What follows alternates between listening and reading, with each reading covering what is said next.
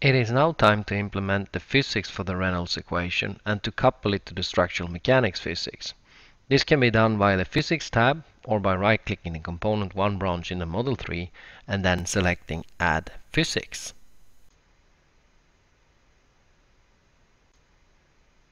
The rightmost pane now changes to an Add Physics pane. We are going to model the thin film flow by means of the Reynolds equation. The Reynolds equation is a lower dimension form of the Stokes equations. In our case, this is a 2D equation which is defined on the top boundary of the color geometry.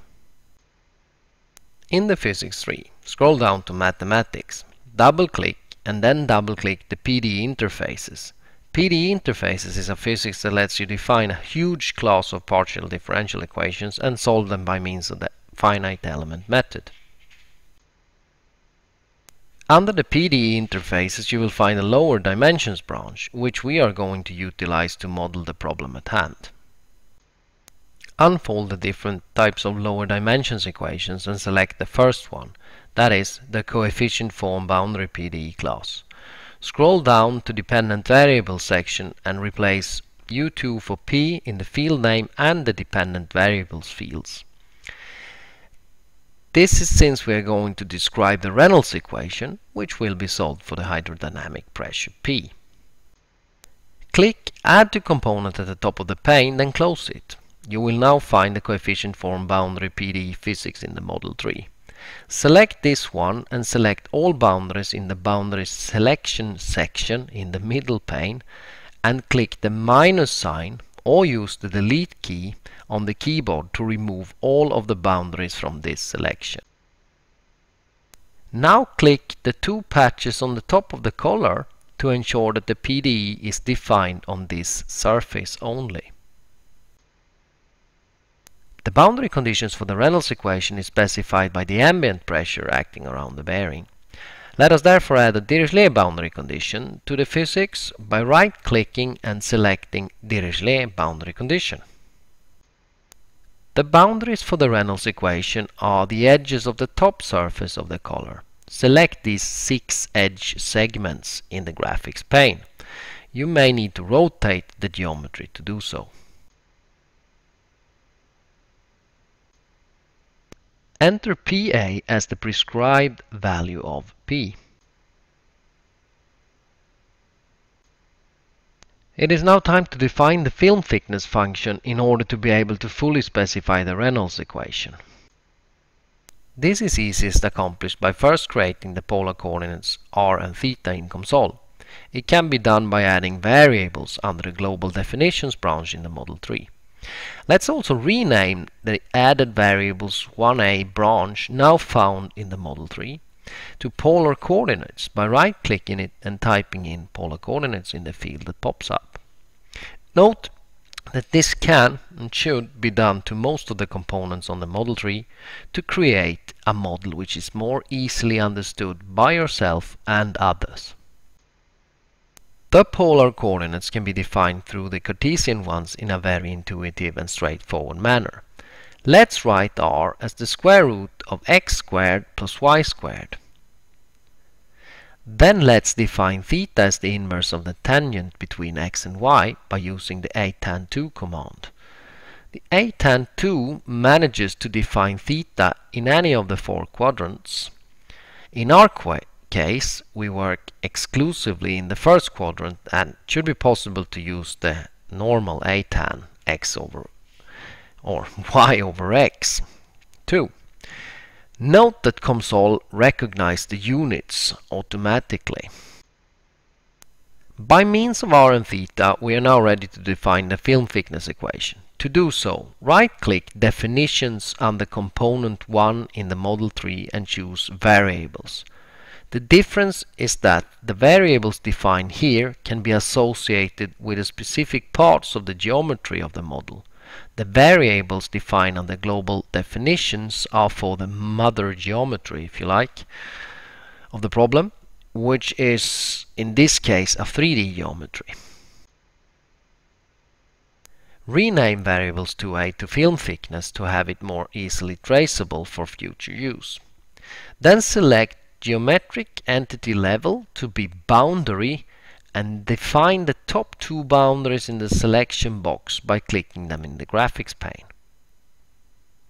Then type my age as the variable name. Reason for not using, for example, age is to avoid overwriting console's internal variables. Age is actually an internal variable that is related to the element size. In the expression field, now write the Boolean expression for the film thickness and add a description too, for example, rigid bearing geometry.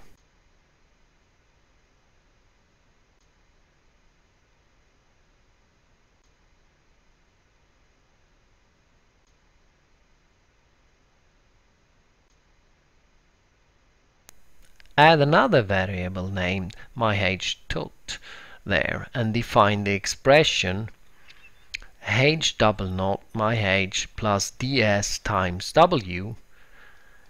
This equation will define the film thickness for the elastically deformed bearing when we couple the physics together later. Add a description to this variable too, for example, film thickness elastic bearing. The parameter ds is used to make it possible to switch the effect of deformation on and off.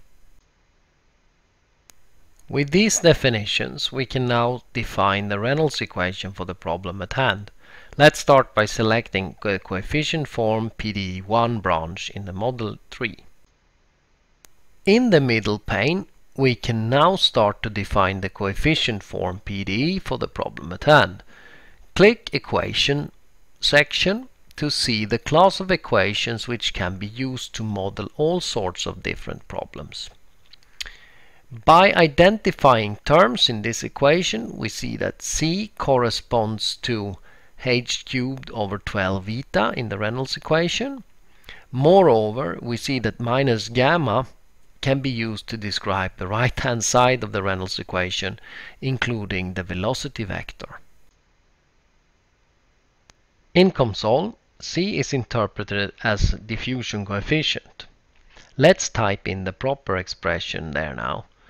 The field will present the typed-in text in yellow, since we have not yet specified the dimensions of the problem correctly.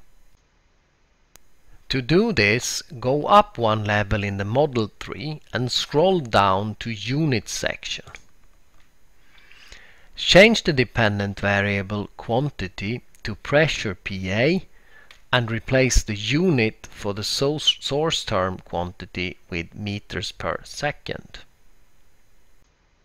Select coefficient form PDE1 again and scroll down to find that the text in the field now is black and thus correct with respect to dimensions.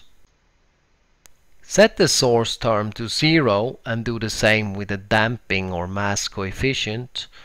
Now unfold the conservative flux source, which is defined by gamma, and type in the expressions for the x and the y components related to the velocity vector given in the problem description.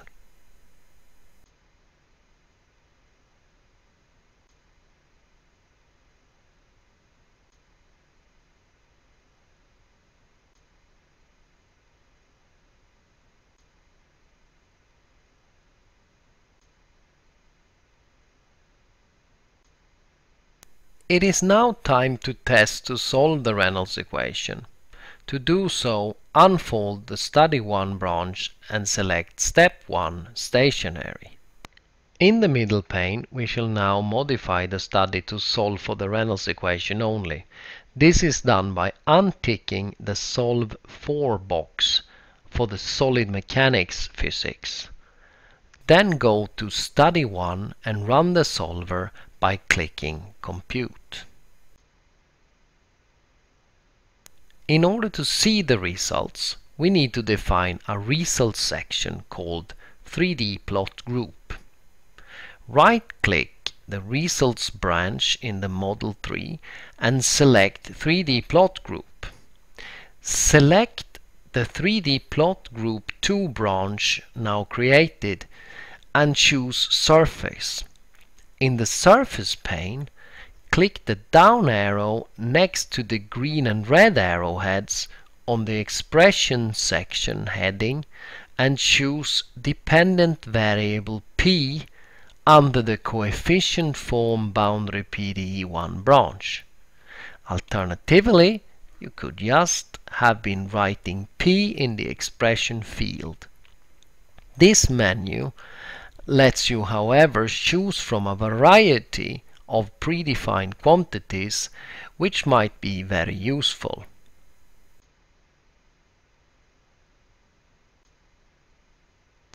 Click plot and you will have a visual of the pressure distribution over the pad. Isn't this just amazing? Note that renaming a bunch of branches in the tree would be in its place to do now.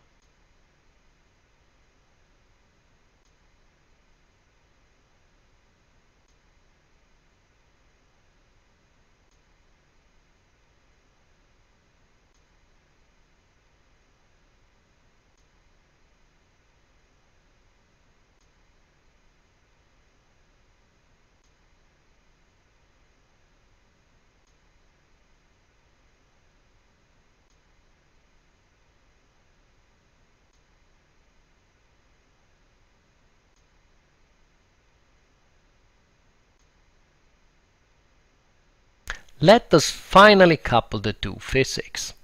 Go to the boundary load boundary condition under the solid mechanics branch and replace the boundary load pressure by P times ds. Next go to the parameters and redefine ds to be 1. The physics should now be properly coupled and we only need to tick the Solve for Solid Mechanics Physics box in the Step 1 stationary branch to enable simulations of the multi-physics problem we set out to do. Click Compute and see what will happen.